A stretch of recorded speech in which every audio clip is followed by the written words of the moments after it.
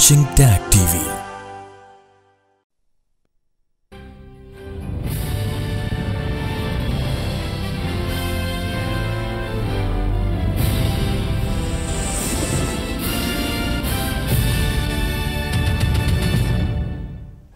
Good evening. Welcome to South Asia Newsline. I'm Lipakshi Khurana. Here are the top stories we're tracking for you on Monday, the 21st of May.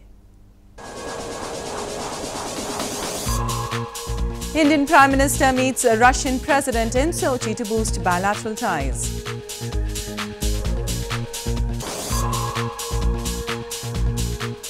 Four injured in Pakistan firing along border in India's Jammu and Kashmir.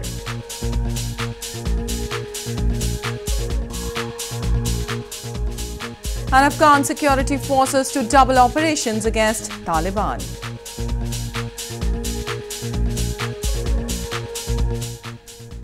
And now for all the details. Indian Prime Minister Narendra Modi on Monday held an informal summit with Russian President Vladimir Putin in Russia's coastal city of Kochi to boost bilateral ties.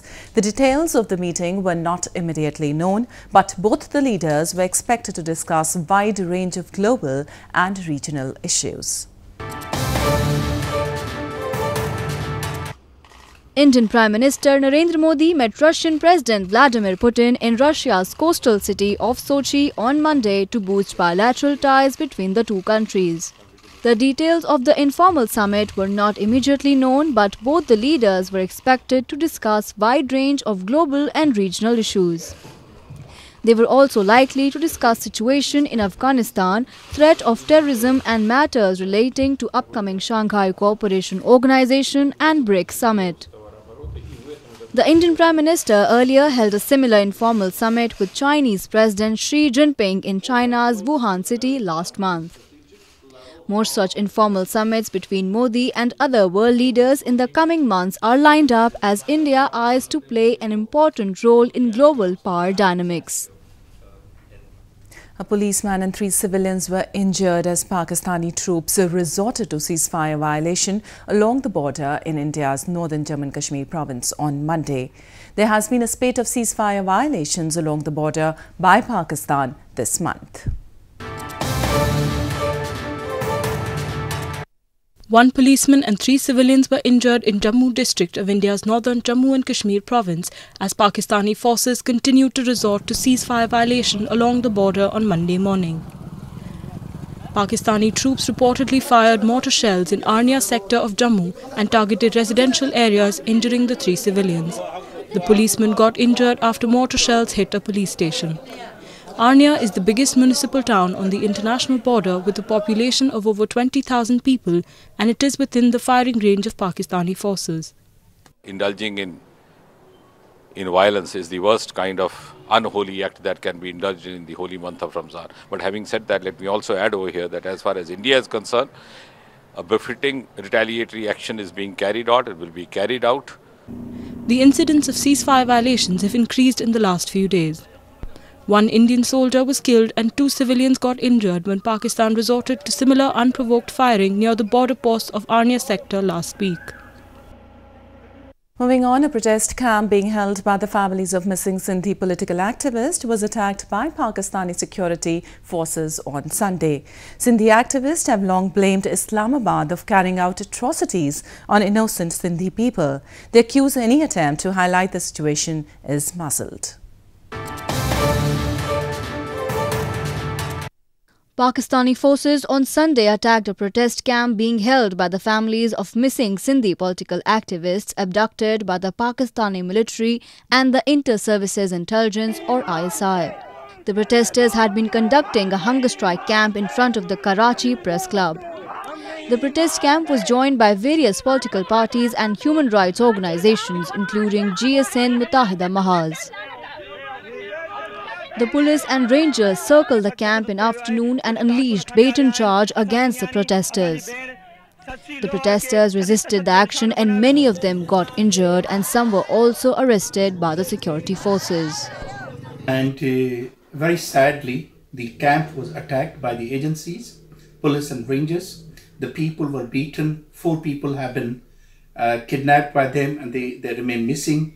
And even to the violence was carried to the extent that the clothes of the girls, they were torn, and we strongly condemn this action of barbarity. Sindhi activists have long accused Pakistan of carrying out atrocities on Sindhi people, as political activists are routinely being targeted in the province. They blame Pakistani forces operate with impunity in Sindh region, and any attempt to highlight the situation is muzzled. In news from Afghanistan, in a bid to counter Taliban's spring offensive, Afghan Defence and Interior Ministries on Sunday said security forces will double their operations to address security threats in Afghanistan. Taliban started its spring offensive last month, which has killed hundreds of people, civilians, so far.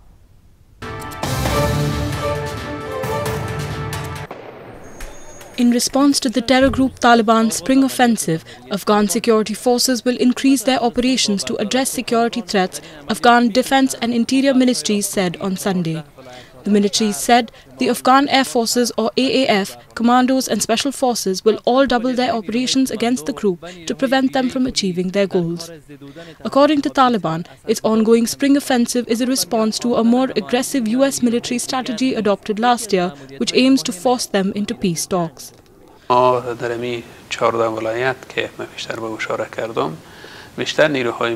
عملیات ها به شکلی صورت میگیره که تهاجمی است و عملیات های بسیار پلان شده و سنجیده شده است. هر روز عملیات های ما را ببیره در جاهایی که تهدیدات متوجه مردم است راه اندازی میکنین و با موفقیت ادامه داره. Meanwhile, a number of former military officers and senators said the commandos and police special forces are very good at addressing security threats, but good relations with the Afghan forces was a key issue that led them to success. Analysts said security officials should build solid working relations with all forces. More news from Afghanistan. Afghan government on Sunday rejected a plan proposed by the Independent Election Commission to reduce the number of election consistencies. The government said the legal period to implement such a plan has expired. Afghan government on Sunday rejected a plan proposed by the Independent Election Commission or IEC to reduce the number of election consistencies, saying the legal period to implement such a plan has expired. The government rejected the plan, arguing that its legal time had expired, while IEC officials said they had dispatched the plan to government a year ago. Meanwhile, Office of Chief Executive Officer or CEO Abdullah has informed the poll body that they may take each province as a single constituency. وقت مکم دی لدی خاطر څخه حکومت په خپل پیشنهادي نظر کې کمیسیون ته لیکلي چې که هر ولایت یو حوزه سي د پخوا په څیر د ټاکنو پروسه په چټکۍ سره مخ ته ولاړ شي. Last week, the election observers and political commentators had warned the IEC and the government against decreasing the number of electoral constituencies ahead of the polls in October. They suggested such a move will have negative consequences on the credibility and legitimacy of the upcoming elections in the country. After breaking the record for the most summits of the Mount Everest, a 48-year-old Nepali mountaineer returned to Kathmandu city on Sunday. The mountaineer has scaled the world's highest mountain 22 times. A 48-year-old Nepali mountaineer returned to Kathmandu city on Sunday after breaking the record for the most summits of Mount Everest, the world's highest mountain. Kami Rita Sherpa, who completed his 22nd climb on Wednesday last week, was welcomed by family and his community members who presented him with traditional ceremony scarves and auspicious food. Sherpa reached the more than 29,000-foot summit via the Southeast Ridge route, accompanied by 13 other climbers.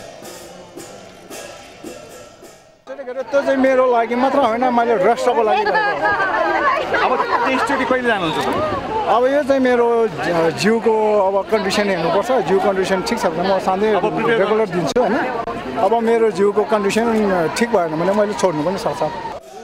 Sherpa's latest ascent took him one summit clear of two fellow Sherpas in his community with whom he had shared the earlier record. Ethnic Sherpas, renowned for their endurance and experience at high altitudes, serve as guide for many foreign mountaineers attempting to climb the highest Himalayan peaks. In a simple yet unique wedding, more than 100 underprivileged couples tied the nuptial knot during a mass marriage ceremony in India's eastern Siliguri city on Sunday. The gesture by the organisers aimed at reducing financial burden on the families of the brides. As many as 101 couples from across the region of India's eastern Siliguri city tied the nuptial knot on Sunday. The marriages were held according to Hindu rituals amid blushing brides, happy grooms and grooving family members and relatives. The organisers gifted a number of basic commodities, clothing items, sweets and also cash in order to help the couples to begin the new chapter of their lives. वनवासी समाज में शादी करने के बाद गांव वालों को भोजन कराने की आवश्यकता है, तभी उनके शादी को मान्यता मिलती है। बेचारे साधारण गरीब वनवासियों के लिए वो संभव नहीं है, इसलिए उनके शादी को मान्यता नहीं मिलती है। अब हम लोग इतना बड़ा आयोजन करके उनके गांव के लोगों को, बगान के लोगों को बुलाते हैं और शादी करवाते हैं, एक साथ सब भोज करते हैं, तो उनको फिर मान्यता मिल जाती है।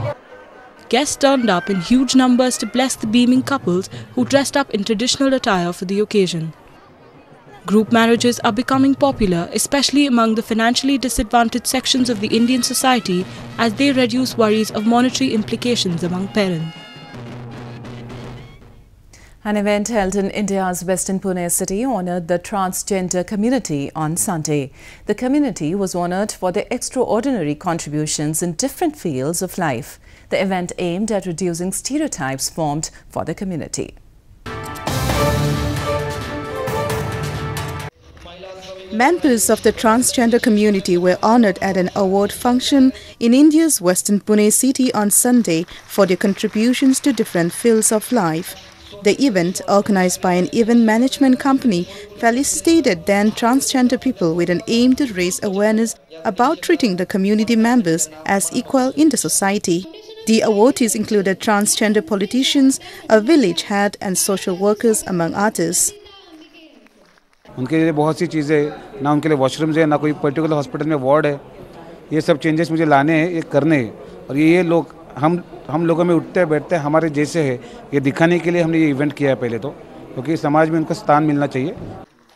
The event aimed at giving out a message that transgender were capable of doing respectable jobs rather than just being considered suitable for backing, sex work and dancing to earn their living. In a landmark verdict in April 2014, India's Supreme Court of India had granted a legal and official recognition to the transgender as the third gender. A man in India's western Surat city claims to have invented the smallest iron press and wishes to enter the Guinness Book of World Records through his invention. The brains behind the invention said he made the miniature iron press as his daughter wanted one to iron the clothes of a doll.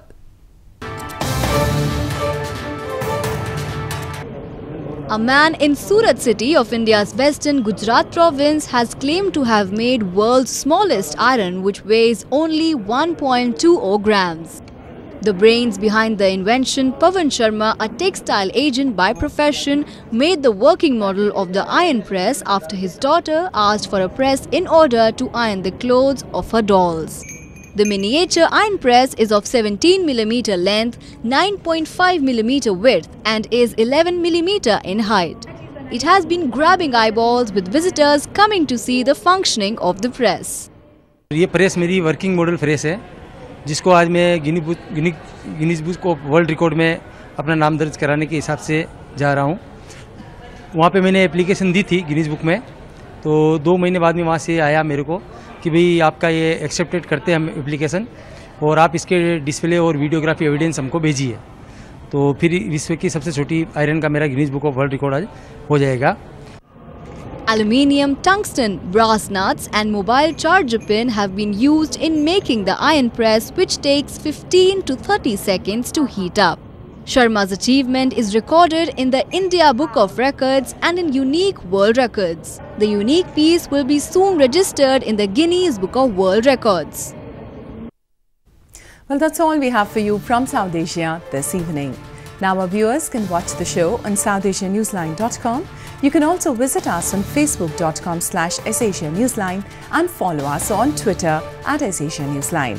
That's all in tonight's edition. We'll see you same time tomorrow. Good night.